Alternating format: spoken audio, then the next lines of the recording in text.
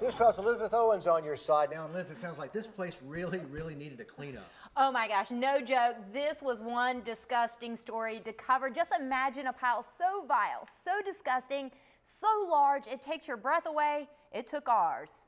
Stinky. Ugh, I don't have a word for it. Scary. The rats. I mean, the biggest cats. Disgusting. A maggot. That did it for me. Simply stomach turning. Look at it. It looked like a landfill. But it's not. It's the parking lot outside of Karen Hyman's apartment. I'm very upset. I'm very mad, especially when I was out here cleaning my car and you on the pavement and you were seeing maggots. For 3 nauseating weeks, neighbors in Cedar Woods apartments have been living without trash pickup. I was told that the bill hadn't been paid. News 12 on your site confirmed that the old complex managers did not pay Waste Management. A new company took over a month ago. Still, the mountain of filth kept on growing. They told us just bear with them. I called Channel 12. And we came out. Believe it or not, we were out here for less than an hour and Waste Management showed up. That victory dash, yes, thank you, Channel 12, thank you. Hyman and her neighbors couldn't believe their eyes or their noses. That looks good. A little smelly, but I got my weapon. But she doesn't care. I am ecstatic. Yes, I am. Thank y'all so much. Thank you, thank you. She's just overjoyed to see this nastiness finally hit the road. And marshals did cite the new owners of the complex 2 days ago. The manager of the building, though, told us she had been working before that to resolve the trash problem. News 12's Elizabeth Owens is on your side with a story every parent needs to see. All it took was a single picture on Instagram, and within minutes we knew very personal information about a teenage girl, and within an hour we found her. Point, click, upload. In a matter of seconds, your special moment is on Instagram. And in a matter of seconds, hi, you're Rachel. A stranger knows everything about you. And this is your boyfriend, right? Yeah. And this is his house, right? Yeah. And you live on Drive? Yeah. 17-year-old Rachel Caldwell doesn't know us, but we know a lot about her. I was trying to figure out who lives on Street, but I see you spend a lot of time there as well. That's my grandparents. We know her name, her address, her boyfriend's name, his address, and her grandparents' address.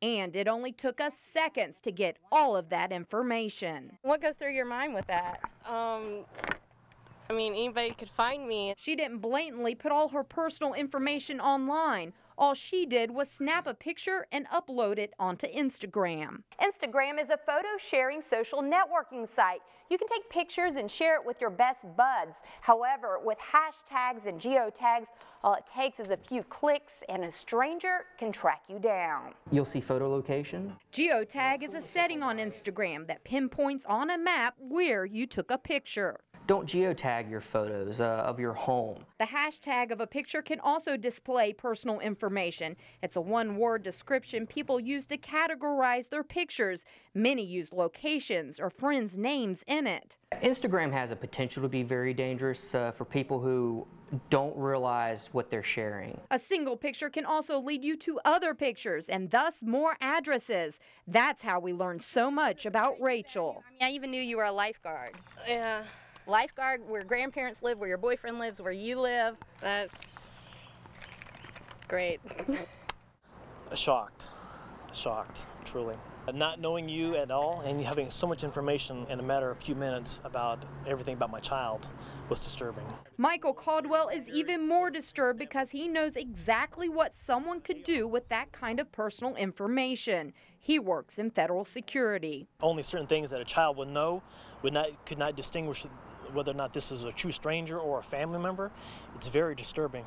All it takes is a single photo, uploaded with hash and geotags, and anyone, anywhere, at almost any time It's really creepy. can find you. You know, it's just amazing, Liz. A lot of people are thinking that could happen to me. So what can you do to protect yourself? Well, here's what you can do. Simply you get on your iPhone or whatever your smartphone is and click the disable with the geotag. Another thing you want to keep in mind is your hashtags. They need to be non-specific. Do not mention names or locations. People like to search for those tags to find their friends' pictures. So, for example, you want to upload a picture. I wanted to upload a picture of myself with some of my friends at the house for 4th of July at a cookout. Instead of Liz Owens, home, cookout, 4th of July, friends, put something like cookout, 4th of July, friends. Keeping it vague makes it harder for strangers to track you.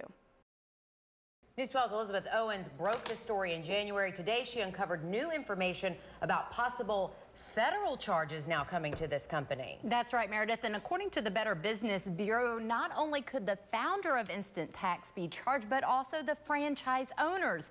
So today, we went looking for the owner of the Augusta location. We wanted to ask you about the tax fraud charges that the Department of Justice has brought against Instant Tax Service. No, I don't work here.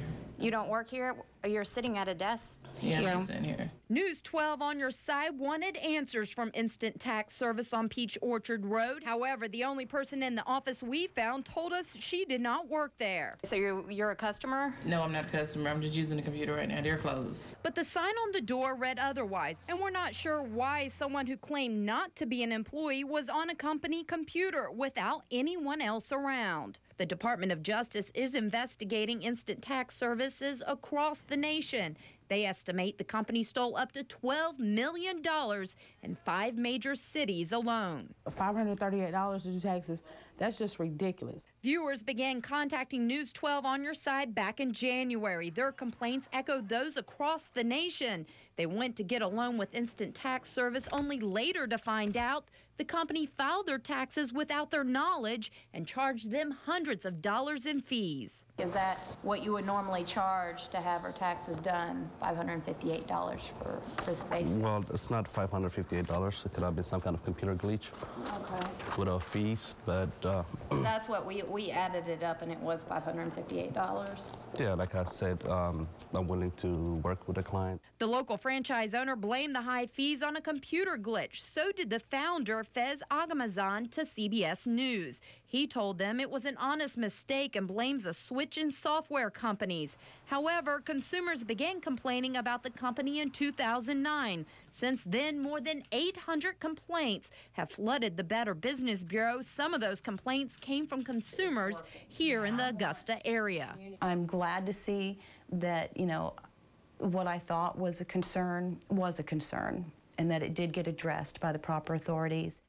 Now, the local franchise owner did email me back and told me he was aware of the allegations against corporate, but he says it has nothing to do with the Augusta office. The BBB, however, says the Department of Justice is investigating all of the offices. So, Liz, what about the woman you found there sitting in the office? Well, I did ask the owner about that woman. He says that she is the cleaning lady and had his permission to use the internet. However, remember, she told us that several times that she was friends of an employee who told her that she could be there. The owner did say she did not have access to anybody's personal information on those computers.